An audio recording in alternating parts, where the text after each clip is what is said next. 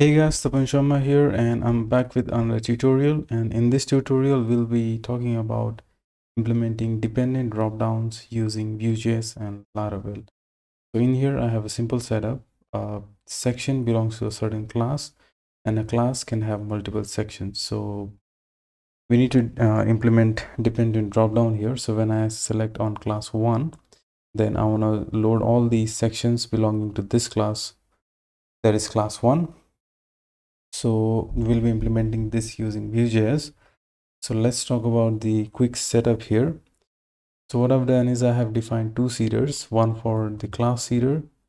So I have defined class 1, 2, 3, 4, and 5, and section seeder. So each class has two sections. That is, as you can see, I have defined section A of class 1 and section B of class 1, and so on for all the other classes.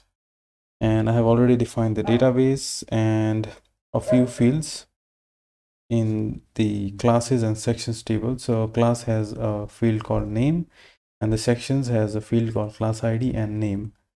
So what I'll do here is I'll just go ahead in my terminal and I'll migrate. Let's migrate fresh, and I also want a seed, and let me make sure that the database seeder is actually calling the classes seeder and section seeder, so I haven't called that. So let's just save this, and now let me just migrate fresh and seed the database. So our seeding has been completed successfully. If we go ahead and check our browser, we have classes of 1, 2, 3, 4, and 5, and we also have sections of section A and B, each belonging to class 1, 2, 3, 4, and 5. So now this is done. So let's go ahead and also install Laravel UI. So we'll be using Laravel UI in order to define Vue scaffolding. So composer require Laravel UI. I think this is the syntax. Let's just hit enter, and I'll be right back once this finishes installing. So the Laravel UI package has been installed successfully, and let's quickly create the scaffolding for Vue. So that will be PHP Artisan UI Vue. Let's copy and hit enter. And now we need to install the required packages for npm using npm, and I'll be right back once this finishes installing. So the npm packages have finished installing. So now let's quickly run npm run watch to compile our JavaScripts, and then we'll start working on implementing the dropdown using Vue.js. So this will install the required packages for Vue, and I'll be right back once this finishes installing. So our JavaScript has successfully compiled, and now the main job starts. So let's go ahead, and we have a create.blade.php here. So what I want to do here is I'll just copy the form group part. Not the form group. Okay, we can copy the form group part and cut that, and let's define a new Vue component named create student. Let's name that add student. Okay, let's keep it like that. And okay, so we have create student component defined here. So now let's go ahead to our resources JS components and define a new component called create student dot view, and let's first register this component. So in here we have view.component. This will be named as create student, which is located inside components create student dot view dot default. And we also need to do one thing, maybe two things, before we start working on the view part. That is, we need to define the ID of app, so element app. So let's go ahead to our master.blade.php, and in here, since we are yielding the content, so what I'll do here is I'll just define the ID of app to this div. And another thing that is, we need to define the app.js. So we need to call the app.js script. So that is, we'll be using mix helper function, which is located inside js app.js. So in our create student.view, let's define the template, and inside template, let's define a root element of div. Paste that. Let's format this properly, and let's also define the necessary script tag. That will be javascript.view. And in here, what I want to do is I want to define a data function. And okay, for now, let's leave it like that. And let's just go ahead and define the necessary APIs for our classes. So whenever I select a certain class, then I want to make a query by sending that class ID and fetching all the sections of that specific class. So that's how we will work on this. So let's define a new route for route get. That will be, we want to get all the sections of a certain class. So we could also use route model binding. And let's define a function that will be PHP artisan make controller, and make sure to spell that correctly, section controller. Okay, we already have that controller. Okay, that's good. In our app http controllers, we have section controller. Let's define a new function called index, and let's first define the class ID here. So this will be, we could actually use the request helper function, and the way, and we will be defining the key as class ID. And then here I want to make a query that will be sections. Section will be section where, okay, I made a mistake.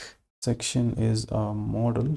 Section where the class ID is this class ID, and then I want to get all of the records. And we can also use the API resources here. So let's go ahead and define a new API resource. So make resource section resource.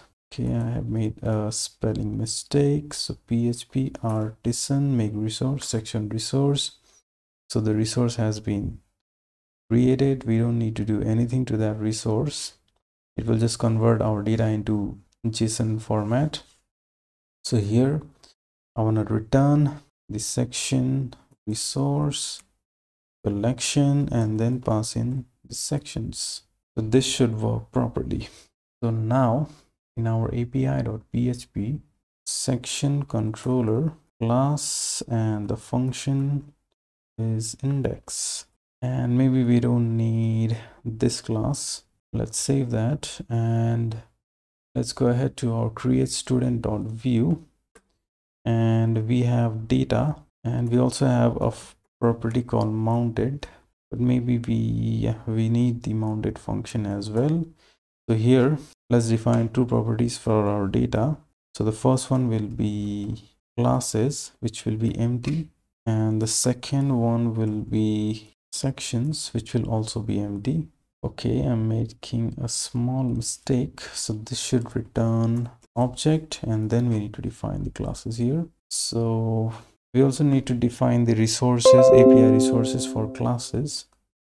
So let's define that as well, since we will be getting all the classes when the component is mounted. So we need to fetch all of the classes. So classes resource, and now let's go to our api.php and define a new get route for classes, and we want to go to classes controller index. So we haven't defined this yet.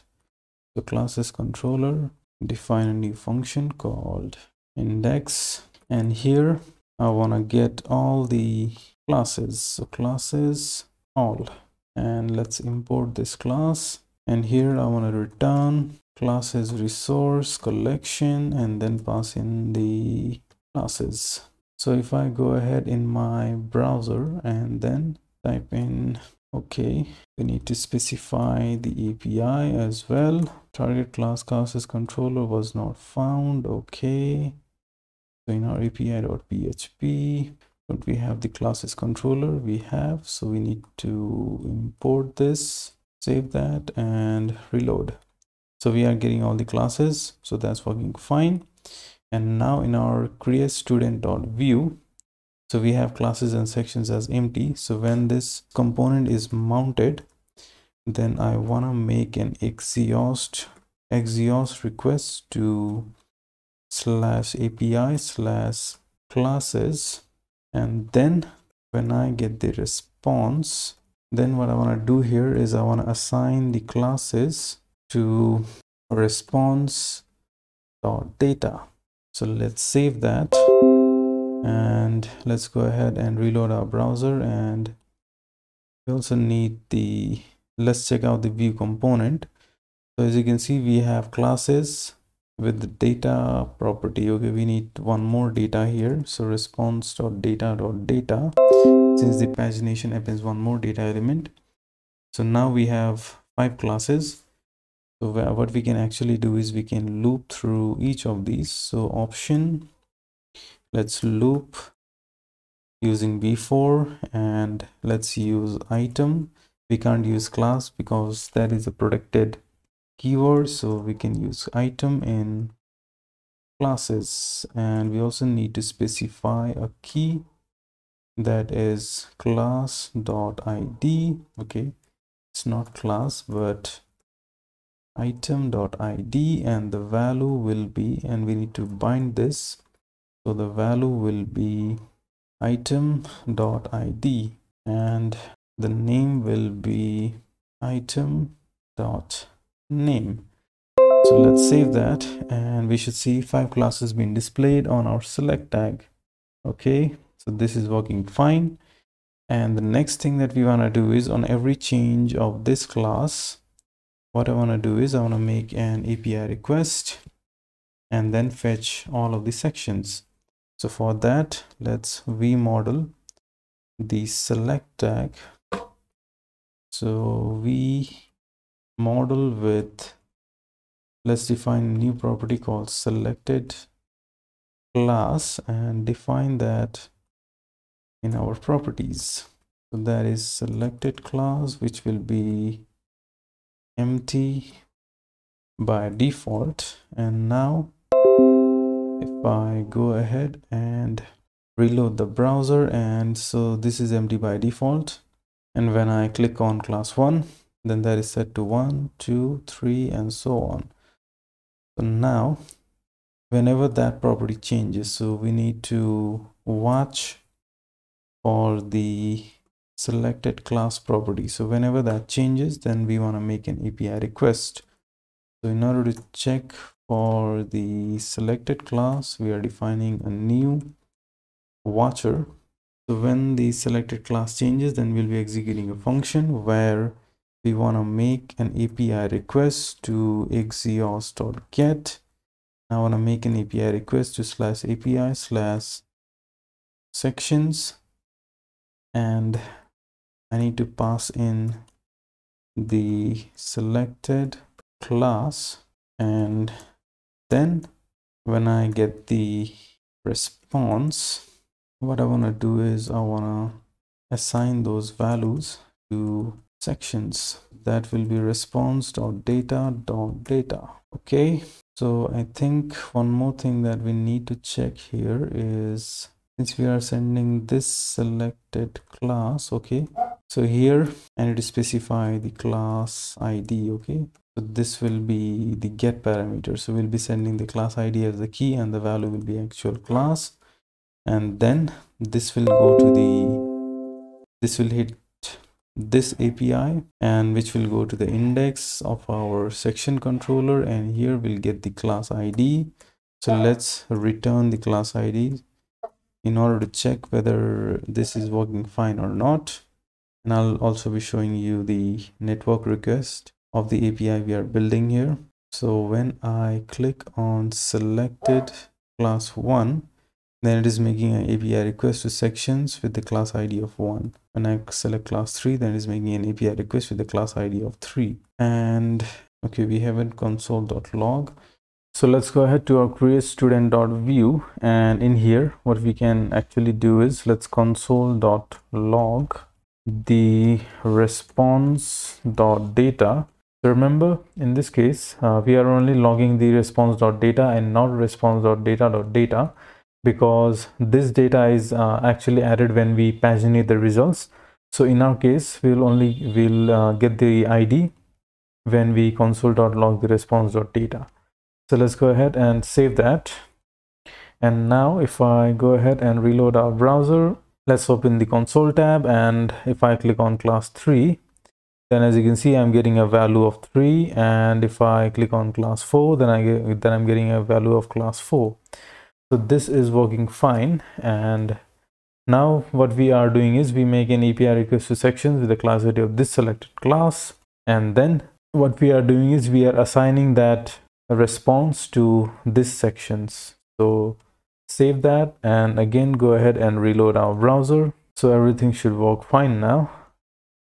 So I have the create student.view. So the selected class is empty for now. If I go ahead and select class 1, then selected class is 1 and the section object is empty. So what's the problem here?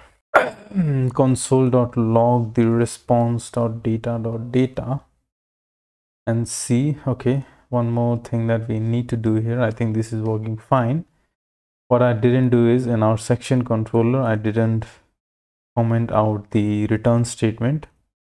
So now if I go ahead and reload the browser and click on class 3, let's check out our create student. So as you can see, we have in our sections array we have 2 items. The first one is class ID 3 and the second one is the section A and section B. So everything is working fine here. And the last thing that is only left to implement here is to loop through the sections. So what I'll do here is I'll use v-for, so option v-for section in sections. So we also need to provide the key, and in this case it will be section.id. The value will be, so we need to bind it here, so I need to pass the colon. The value will be section.id, and in here I need to display the section.name. So let's save that and go ahead and reload our browser once again. So now if I click on class 2, then as you can see, section A of class 2 and section B of class 2 are displayed. If I click on class 5, then I get the respective results for class 5 as well. So this is working fine, and this is how we implement dependent dropdown using Vue.js in Laravel. So this much for this video, and I hope you like the content. So if you like it, do subscribe to the channel, and I'll be posting some more related stuffs in the future as well. So stay tuned for that, and have a great day, and I'll see you in the next one.